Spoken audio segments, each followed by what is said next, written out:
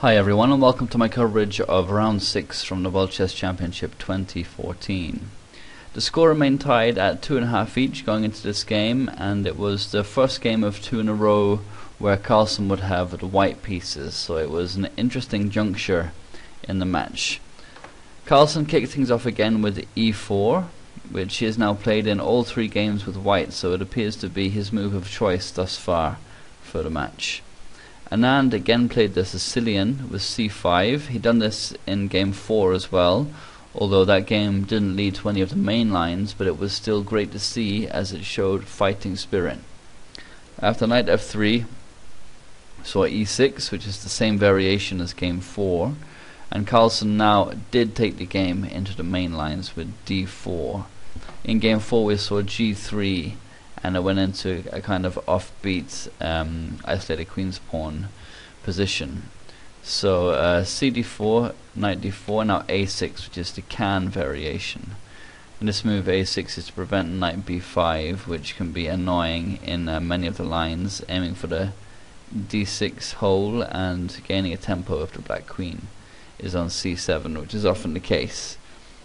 Carlsen now elected for the positional c4, which is no surprise given his style of play. Knight c3 is the main line instead of c4, and bishop d3 is also very popular. And the point of this move is to set up a bind on the d5 square and prevent black from playing the d5 pawn push for as long as possible, as this move will liberate his game. So it's a classic Maroczy bind position. Anand's prep appeared to be in this can variation because he played this as well in the e6 line of the Sicilian in game 4. When he played e6, he didn't get to play a6, but yeah, this line with the e6 variation of the Sicilian seemed to be his preparation. So it was interesting to see, what he had planned after e6 in the Sicilian. So knight f6 is how he continued, and this is the main line. So knight c3. Knight f6 attacking e4, knight c3 defending it. Now bishop b4, pinning the knight, thereby renewing the attack on e4. And Carlsen, in his usual style, now played an offbeat move with queen d3 to defend e4. And a bishop d3 is a lot more common, and queen f3 is also quite fashionable at the moment. Anand, however, responded quite fast, meaning that he knew these lines well, even the queen d3 line, which is not very common at all. So knight c6, and now we saw some exchanges. Knight c6, dc6, queen takes d8 check, king takes d8, and now e5. And allowing this is quite a surprising choice from Anand, because it allows Carlsen to take the game into exactly the kind of position in which he excels. So knight d7, it's attacking e5, so bishop f4, now bishop takes c3 check and b takes c3. Black doubles the pawns at the cost of the bishop pair, which is a kind of standard strategy in many openings. So white will have better pieces and more space, but black at least appears solid. Carlsen has a small but safe edge in a very playable middle game, so it's exactly what he thrives on. It will be a slow positional maneuvering type of game as opposed to a tempo crucial tactical kind of game. Anand continued with the king c7, and the idea is to play b6, bishop b7, and that's going to connect the rooks, and then play c5 and exert pressure down the long diagonal. Carlsen expanded immediately on the king side with h4, and this seems to be the strongest and most direct way to create pressure on black. So b6, now h5, and Anand played h6 to prevent white from playing this move, which threatens, well, to take on g7 straight away. Probably black has to play g6, and this is going to create some dark square problems. So yeah, after that, well, actually one more thing to point out is the e5 pawn here is a real strategical asset, because it prevents moves such as f6 and e5, which black would really want to play here, and if he plays that now, it's simply going to take in as a very weak pawn on e6 that black has to defend, or if f6 and ef, gf, then h6 this week. Carlsen now castle long, and Vishy continue with bishop b7. Now rook d3 is preparing to swing a rook over to the king's side to attack g7, which is now a fixed weakness in the black position. So Anand continued with c5. This makes good positional sense, opening up the bishop, putting pawns on dark squares. Now rook g3 and rook a g8 to defend g7, and it's important to defend with the rook, although it may look with this rook, because it might look that that would make more sense to defend with the other rook. Keep this rook flexible, for example, to go to d8. But after rook h g8, bishop d3, bishop h7 is threatened. If rook h8 to attack it, then rook takes g7 is going to defend the bishop on h7.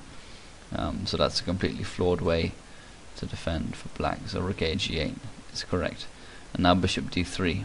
This is a good diagonal anyway, especially as the play unfolds in the game. Anand went for knight f8, and the idea is to play g6 in order to challenge Carlsen's pressure directly. And this move frees up the bishop on f4 from defending e5. So bishop e3, and this has the idea of playing rook h4 to f4, attacking f7, and also playing a4 a5, undermining undermining c5, where the bishop is attacking. So Anand continued with the g6. Now h takes g6, more or less forced, but still best. And white is starting to build a decent edge now in typical Carlsen style. Knight g6, and black isn't losing a pawn here because of the pressure against e5 from the knights.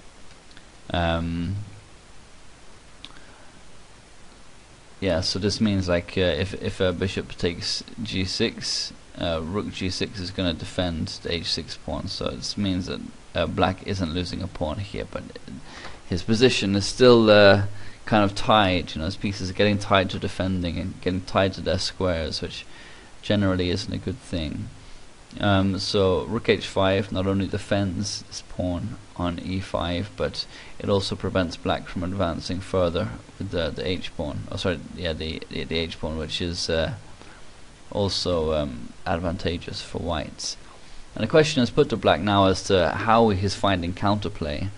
Anand went for bishop c6, perhaps with some ideas like bishop a4 later, and also supporting a later advance with the a pawn, which black can try for counterplay.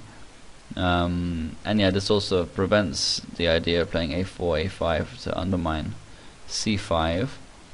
And Carlsen took this move seriously and played bishop c2 to support the a4 push if white wants to play it, and also to prevent bishop a4, which is kind of annoying for white to deal with. If he moves his bishop to challenge the bishop, then he loses the bishop pair, which is definitely an asset in this position.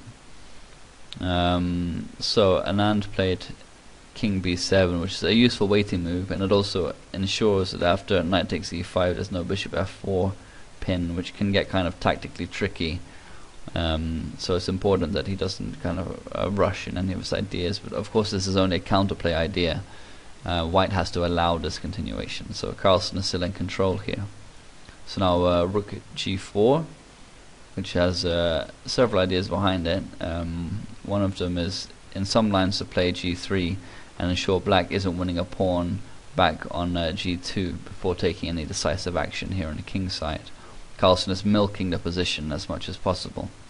So a5, Anand aims to gain some queenside space, although it's clear that his counterplay here is virtually non-existent for now. All he can really hope to do is defend accurately, and it's really a miserable position, to be honest, to try and hold. There's no kind of active defense or anything like that he can pursue. So bishop d1 is what Carlsen played. He's just continuing to strengthen his position. Now rook d8, at least taking control of the open file, and this counters the pressure on the king side with a tactical idea. So Carlsen just brought the bishop back to c2, now with the threat of winning material with bishop g6. And yeah, the idea is if he plays instead bishop h6, this would be a blunder. Knight takes e5, deflects the h5 rook away from the defense of h6, so rook takes e5, rook takes h6, and suddenly it's black who has the edge in this position, both open files controlled and the pressure on g2 and double pawns. It's looking pretty good for black. So of course Carlsen didn't fall for that, and he played bishop c2 instead.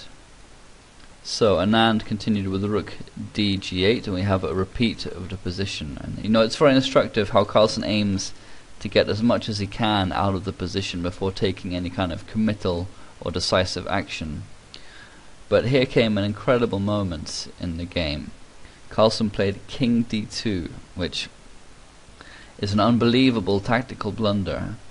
One of the reasons Carlsen played a bishop d1 the last time we had this position on the board was to protect the rook on g4 here, and the fact that this rook is unprotected means that black now has a nice tactical shot.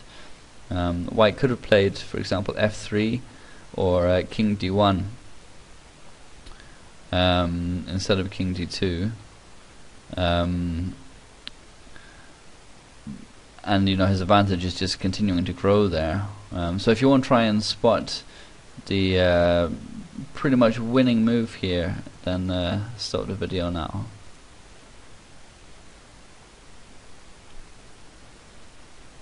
a4 is what Anand played, and he played it quite quickly, within 2 minutes.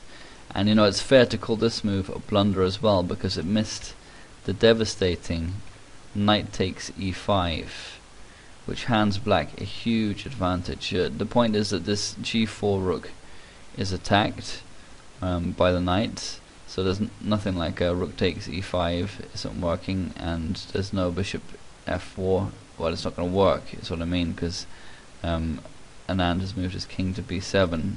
It's on c7 before. So you know, this move king b7 even set up this as a kind of trap. But I mean, there'd be no hope that Carlsen was going to fall into this, but it just so happened that that's how the game continued. So anyway, the best play would be rook takes g8 from white for Carlsen. If instead of rook f4 and f5, with the threat of rook takes g2 and also knight g6, threatening to trap the rook. It's got no squares. Bishop's got here the pawns, and the knight will have this square as well from g6. So that would be completely crushing, and there's no other reasonable moves. So rook takes g8 is forced, and then black has knight takes c4 check. King d3 is best to attack the knight. If anything else, then simply rook takes g8. But now black has knight b2 check, and you know, any king move, for example king e2, now rook takes g8, and black has won 2 pawns, and he's headed into a very favourable endgame.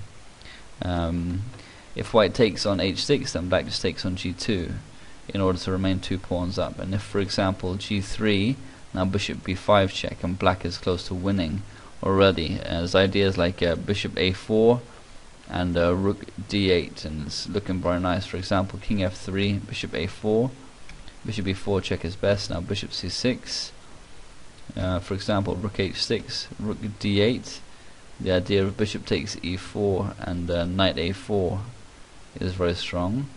You know, white's winning 1 pawn back doesn't really mean much after bishop takes c6, king takes c6, rook h7, and now rook d7 with the threat of knight d1 is very strong for black. White can play, for example, bishop c1, it's actually pretty much forced, but then knight d3, bishop g5, now b5 with b4 coming, and black is virtually winning outright here. So it was just an unbelievable miss from Anand, who's usually an absolute tactical wizard.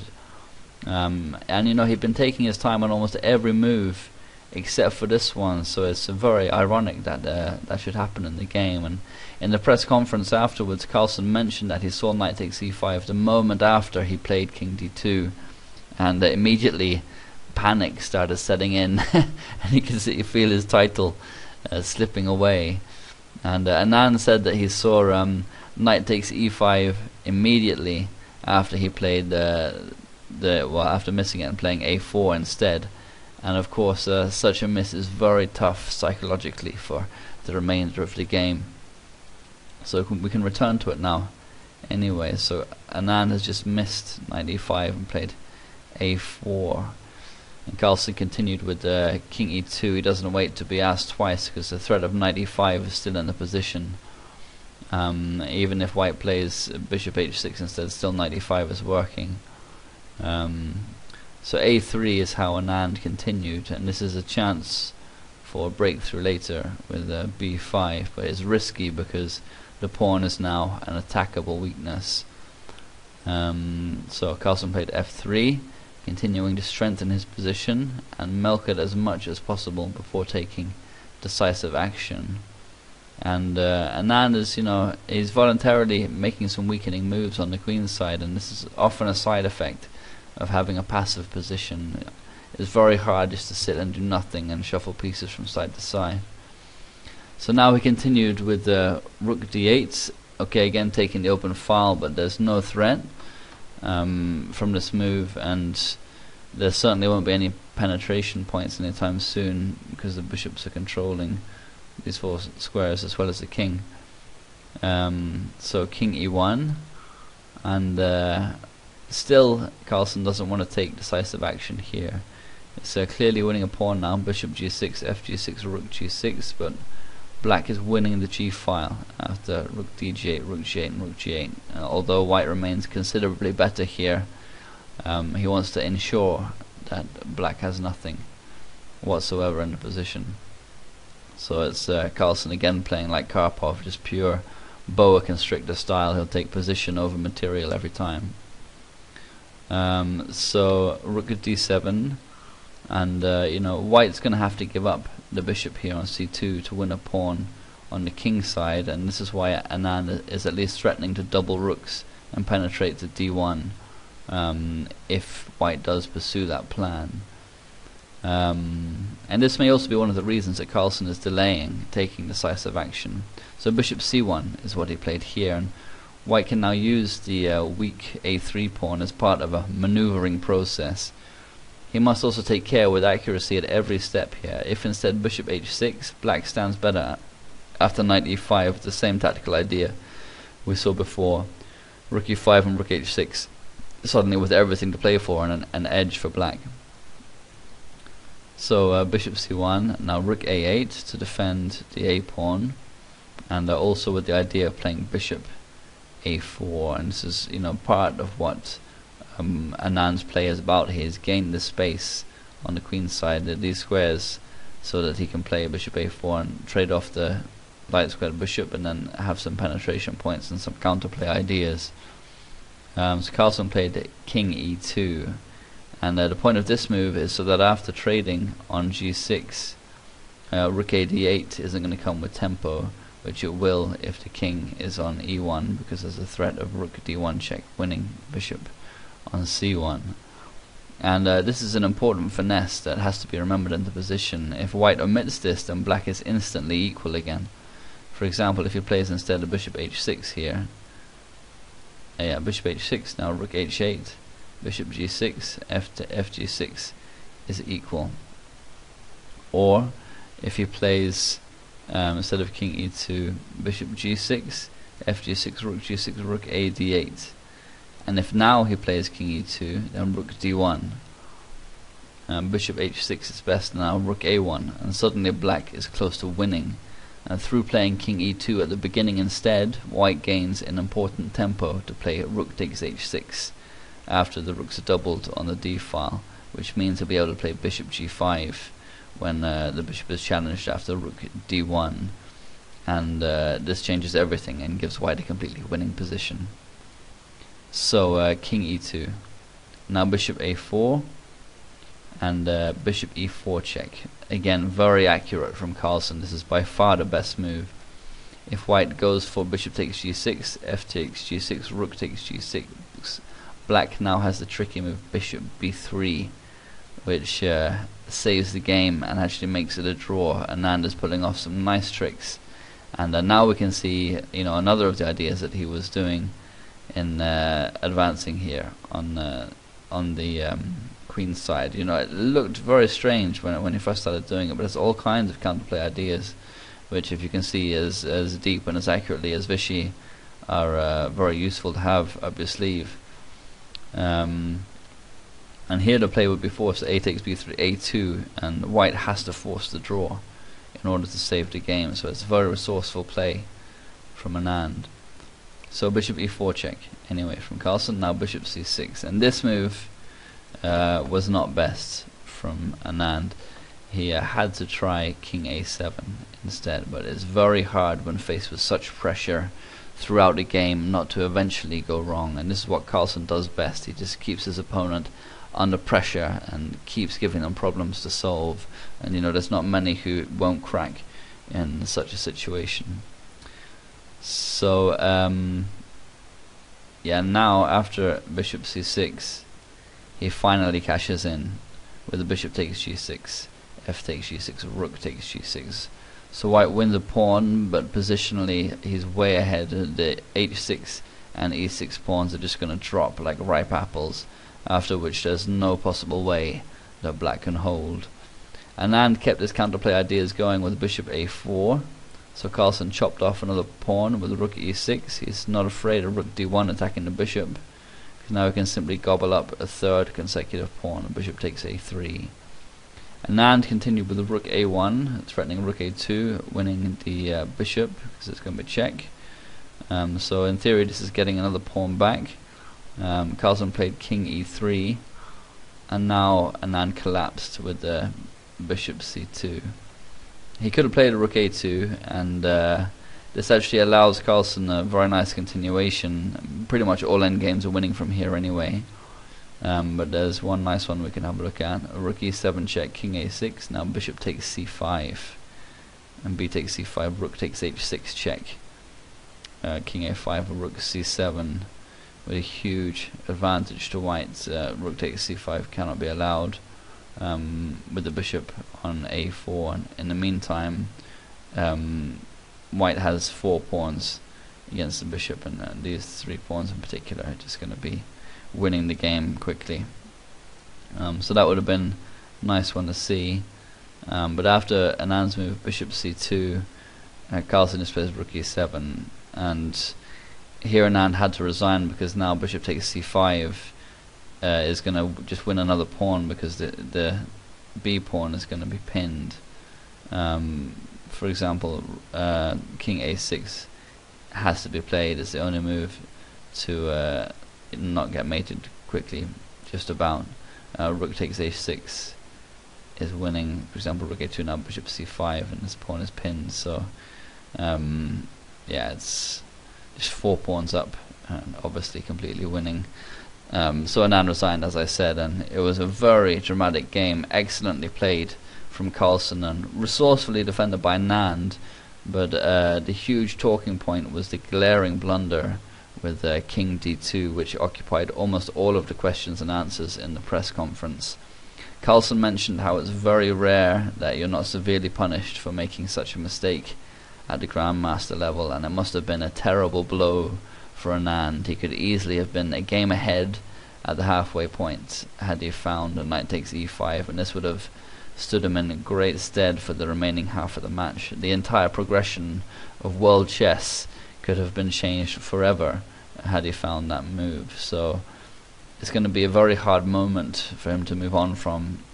And as far as Carlsen's concerned, he got a very lucky escape, and both players were pretty hard on themselves in the press conference. And you know, it was hard not to feel for Vishy. He was clearly demoralized after the game, but he's really got no choice other than to pick himself up, dust himself off, and plow into the next game.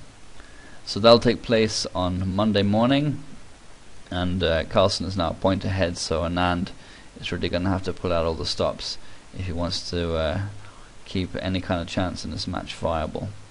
So I'll get a video up tomorrow evening if all goes to plan. Okay, that's it for now. Thanks very much.